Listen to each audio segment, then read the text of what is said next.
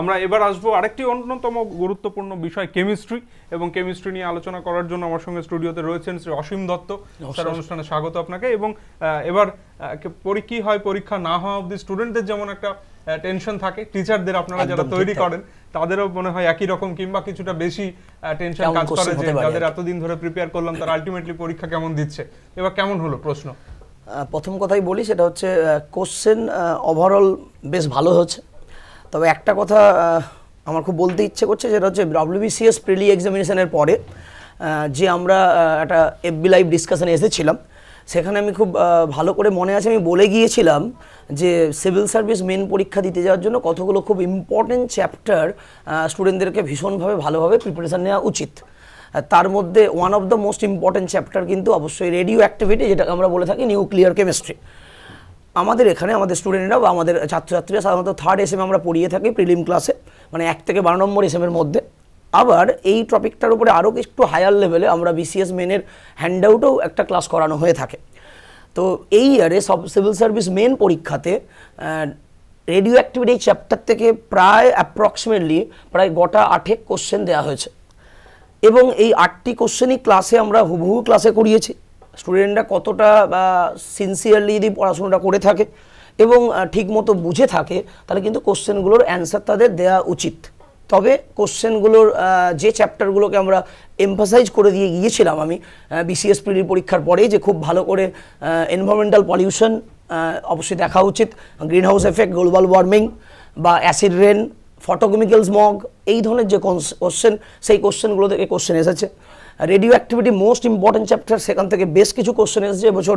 বোধহয় chemistry part থেকে যতগুলো কোশ্চেন এসেছে তার মধ্যে সবচেয়ে বেশি কোশ্চেন দেওয়া হয়েছে কিন্তু রেডিও অ্যাক্টিভিটি থেকে। হয়তো PSCর মনে হয়েছে এটা খুব ইম্পর্টেন্ট একটি চ্যাপ্টার, যেখানে প্রচুর কনসেপ্ট আছে, বেশ কিছু ইম্পর্টেন্ট অ্যাপ্লিকেশন হয় এখান থেকে, সেই রিলেটেড মোটামুটি যতগুলো কোশ্চেনও আসা উচিত সবগুলো ধরনের কোশ্চেনই এখানে দেখা গেছে। এছাড়াও রেডিও অ্যাক্টিভিটি বা নিউক্লিয়ার কেমিস্ট্রি ছাড়া আমাদের আরেকটা ভেরি ইম্পর্টেন্ট SM, নর্মালি আমরা যারা স্টুডেন্টদের বলে থাকি, ওয়াটার এবং আলটিমেটলি অ্যাসিড পার্ট। আমাদের content wise it is actually present in the 4th SM। ওকে, তো ওয়াটার এবং অ্যাসিড পার্ট থেকে বেশ কিছু কমন কোশ্চেন, একদম হুবহু ক্লাসে করানো কোশ্চেন স্টুডেন্টদের ক্ষেত্রে দেওয়া হয়েছে। সেটা হলো মেনলি ওয়াটার পার্টের ওয়াটার পলিউশন থেকে, BOD পার্ট থেকে, as well as from the ultimately acid part, from the like acid rain বা স্টোন ক্যান্সার কনসেপ্ট থেকে কোশ্চেন দেওয়া হয়েছে। আবার ওয়াটারের যে হার্ডনেস, এই হার্ডনেস কিসের জন্য দেখা যায়, হার্ডনেস যে দুটো ডিফারেন্ট টাইপের হয়, একটা টেম্পোরারি হার্ডনেস আর একটি পার্মানেন্ট হার্ডনেস, সেখান থেকে কোশ্চেন দেওয়া হয়েছে। ওয়াটারের যে পিউরিফিকেশন ট্রিটমেন্ট হয়, সেখান থেকেও কোশ্চেন এসেছে। এরকম বেশ কিছু অর্গ্যানিক কেমিস্ট্রি থেকে কোশ্চেন দেওয়া হয়েছে। তো এই জায়গাগুলো থেকে মেনলি PSC WBCS মেনে কোশ্চেন ওভারঅল দিয়েছে।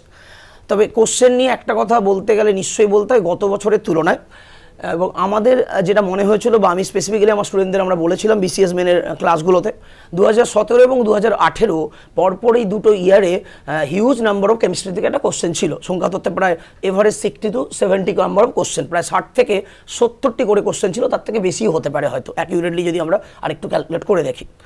এই ইয়ারে আমরা স্টুডেন্টদের বলেছিলাম যে এই ইয়ারে একটা কিন্তু হয়তো সায়েন্সের সাবজেক্টগুলো থেকে একটা ইকুয়াল কন্ট্রিবিউশনের দিকে PSC ঝুঁকতে পারে বা ভাবনা চিন্তা করা যেতে পারে। তো আমাদের সাবজেক্ট থেকে মোরলেস প্রায় অ্যাপ্রক্সিমেটলি 35 থেকে 40টি কোশ্চেন এবছর এসেছে।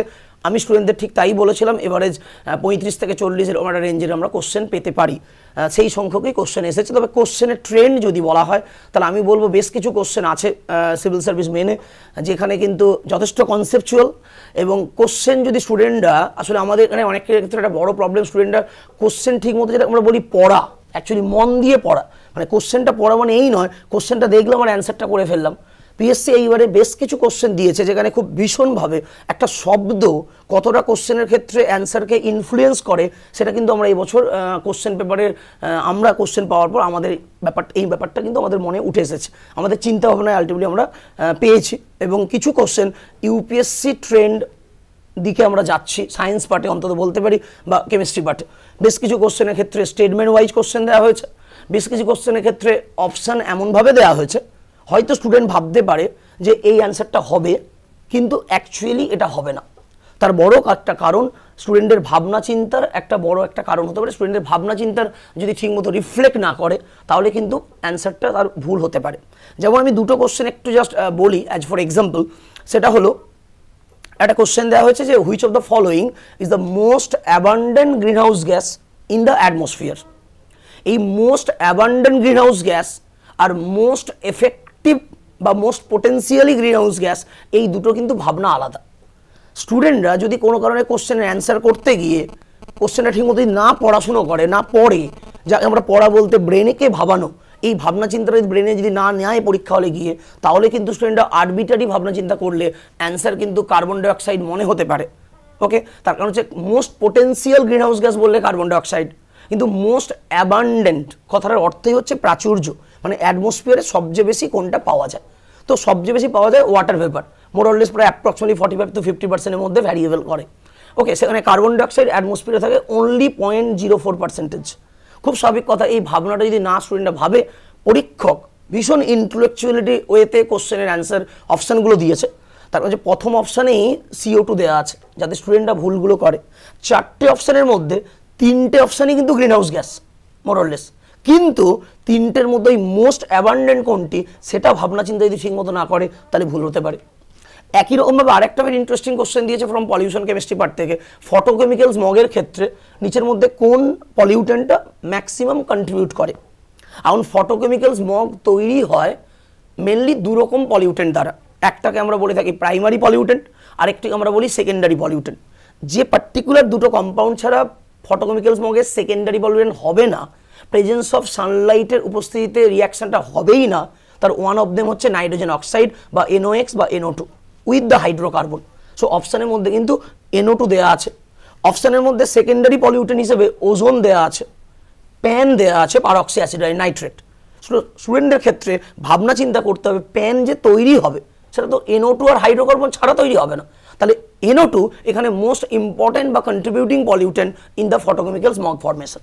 ওকে, তো এরকম বেশ কিছু কোশ্চেন আছে, আমি দুটো জাস্ট কোশ্চেন বললাম, যেখানে আলটিমেটলি স্টুডেন্টরা যদি ভাবনা চিন্তা না করে তাহলে কিন্তু পরীক্ষা হলে গিয়ে ভুল ইন্টারপ্রিটেশন হতে পারে, এবং সেই কারণে মোর প্র্যাকটিস, অনেক বেশি ক্লাসগুলো রেগুলার ওয়াইজে করা, এগুলো বোধহয় খুব ইম্পর্টেন্ট হতে পারে। মানে একদম কেমিস্ট্রির মতো সাবজেক্টের কনসেপ্টটা খুব ক্লিয়ার না থাকলে শুধু এমসিকিউ প্র্যাকটিস করে আনসার করা একেবারেই হবে না। প্রিলি ডিসকাশনে আমি তখন বলেই গিয়েছিলাম যে সাবজেক্ট যদি ভাবি আমরা সায়েন্স সাবজেক্টগুলো, সেখানে একটু চ্যাপ্টার যখন আমরা পড়াচ্ছি স্টুডেন্টদেরকে, আমরা যে লেভেলে ডিটেলসে গিয়ে তাদেরকে আলটিমেটলি সার্ভিসটা দেওয়া হয় বা তাদেরকে পড়ানো হয় বা তাদেরকে প্র্যাকটিস করানোর স্কোপ দেওয়া হয়, আমাদের অনেকগুলো পার্টের মধ্যে one of the part ultimately class এবং হ্যান্ড আউট।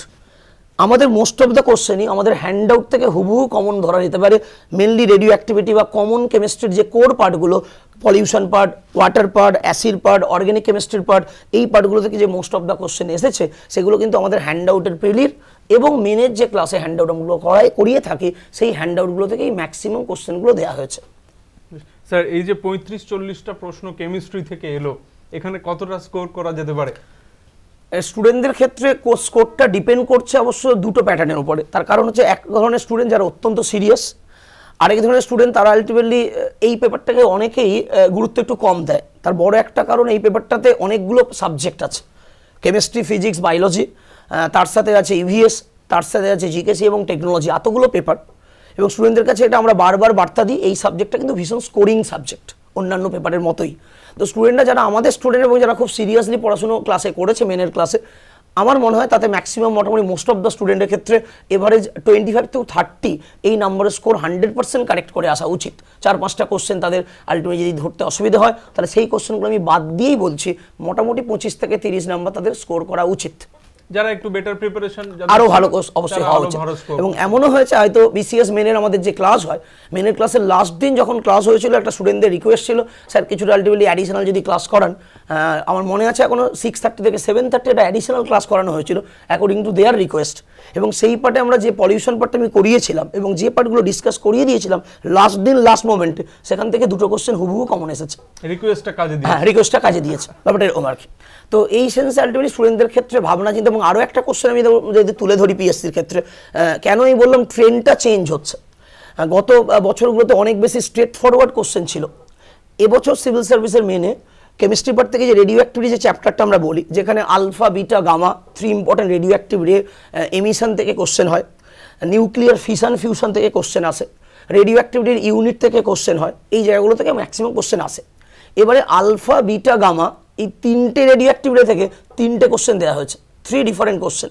এবং একটি কোশ্চেন সো মাচ ইন্টেলেকচুয়াল, স্টুডেন্টদের ক্ষেত্রে কোথায় একটা শব্দ কিভাবে ইনফ্লুয়েন্স করে। আরেকটা ভেরি ইম্পর্টেন্ট এক্সাম্পল, একটা কোশ্চেন দেওয়া হয়েছিল যে কোনো একটি রেডিও অ্যাক্টিভ নিউক্লিয়াস থেকে either alpha or beta emission হলে নিচের মধ্যে কোন স্টেটমেন্টটি ঠিক নয়। তার মানে is the statement wise question. তার মানে তাকে রীতিমতো সমস্ত ক্যারেক্টারগুলো আলফা বিটা গামার জানতে হবে, এফেক্টগুলো জানতে হবে। ক্লাসে আমরা ডিটেলস এগুলো করিয়েছি, খুব গুরুত্ব সহকারে বোঝানো হয়েছে যে আলফা এমিশন মানে অ্যাটমিক নাম্বার ডিক্রিজ করবে, বিটা এমিশন হলে atomic number ultimately 1 unit increase করবে, এবং বিটা এমিশন হলে মাস নাম্বারে কোনো চেঞ্জ হবে না, মানে আলটিমেটলি আইসোবার তৈরি হবে। কোশ্চেনটার মধ্যে যে শব্দটা important, either alpha or beta, alpha and beta নয়। তারপরে আলফা অ্যান্ড বিটা হলে তাহলে কিন্তু আইসোটোপ তৈরি হতো। 4টে স্টেটমেন্ট দেওয়া ছিল, বলেছিল অরিজিনাল নিউক্লিয়াস থেকে অ্যাটমিক নাম্বার কমবে, একটি অপশানে ছিল। একটি অপশানে ছিল অ্যাটমিক নাম্বার আলটিমেটলি বাড়বে, আরেকটি অপশানে ছিল আইসোবার তৈরি হবে, আরেকটি অপশানে ছিল আইসোটোপ তৈরি হবে। তাহলে অটোমেটিক্যালি আমরা যদি কোশ্চেনের ওই শব্দটাকে ধরে নিই ঠিক মতো, আইদার আলফা অর বিটা, তাহলে বোধ হয় স্টুডেন্টরা ইজিলি অ্যান্সারটাকে ধরতে পারবে যে ultimately isotope is the correct answer. Most of the student, আমি যত স্টুডেন্টদের সাথে কথা বলেছি আফটার দ্য মেইন এক্সামিনেশন, সমস্ত স্টুডেন্টই ম্যাক্সিমাম কোশ্চেনে ঠিক করেছে। তার মানে তারা কোশ্চেনটাকে ঠিক মতো বুঝতে পেরেছে বা ধরতে পেরেছে। এরকম প্রচুর কোশ্চেন আছে। Nuclear fission fusion so much important, because nuclear fusion থেকে হাইড্রোজেন বোম তৈরি হয়। ফিউশনের উপর বেস করে ultimately the energy of San and star ultimately বলতে পারো প্রডিউস হয়ে থাকে। এবারে দুটো কোশ্চেন দেওয়া হয়েছে এই কনসেপ্ট থেকে, হাইড্রোজেন বোম বা সূর্যের মধ্যে যে শক্তি তৈরি হয় সেটা কোন রিয়াকশন থেকে তৈরি হয়, নিউক্লিয়ার ফিউশন থেকে তৈরি হয়। আরেকটা কোশ্চেন ঘুরিয়ে দিয়েছে যে স্টার ফরমেশনের জন্য নিচের মধ্যে কোন দুটো এলিমেন্ট বিগিন করে স্টার ফরমেশনকে। ইউনিভার্সে ব্রহ্মাণ্ডের মোস্ট অ্যাবান্ডেড এলিমেন্ট সান বা স্টারের কম্পোজিশনে অ্যাকচুয়ালি কনসেপ্টটাই হয় নিউক্লিয়ার ফিউশন থেকে। আর ব্রহ্মাণ্ডের মোস্ট অ্যাবান্ডেড এলিমেন্ট হচ্ছে হাইড্রোজেন। হাইড্রোজেনের রিয়াকশনের দ্বারা হিলিয়াম তৈরি হয়। তাহলে স্টারের বিগিনিংয়ের ক্ষেত্রে যে দুটো এলিমেন্ট ছাড়া স্টার তৈরি হবে না, একটি হলো হাইড্রোজেন আর একটি আলটিমেটলি হিলিয়াম, এই দুটো ছাড়া তৈরি হবে না। ঠিক, মানে একদম খুব সাধারণ জিনিস, একদম বেসিক কেমিস্ট্রি থেকে, বাট কনসেপ্ট ক্লিয়ার না থাকলে আনসার করতে কোনোভাবেই কনসেপ্ট যদি ক্লিয়ার না থাকে, স্টুডেন্টরা যদি ঠিকমতো স্টাডি না করে, আমরা যেভাবে ক্লাসে বলি তাদেরকে সেইভাবে তাদের শোনা উচিত, তাহলে কিন্তু আলটিমেটলি আমাদের মনে হয় আমাদের স্টুডেন্টরা ভীষণভাবে ভালো স্কোর করা উচিত এবং ভালো নাম্বার পাওয়া উচিত এই পেপারটাতে। বিকজ আমাদের যে চিন্তা ভাবনা সেটা পিএসসির সাথে মোরলেস প্রত্যেক বছরের নেয়, এই বছরও মোরলেস ম্যাচ করেছে। স্যার অনেক ধন্যবাদ, পেপার 4 এর কেমিস্ট্রি পোর্শন নিয়ে আপনি এত সুন্দরভাবে আলোচনা করলেন।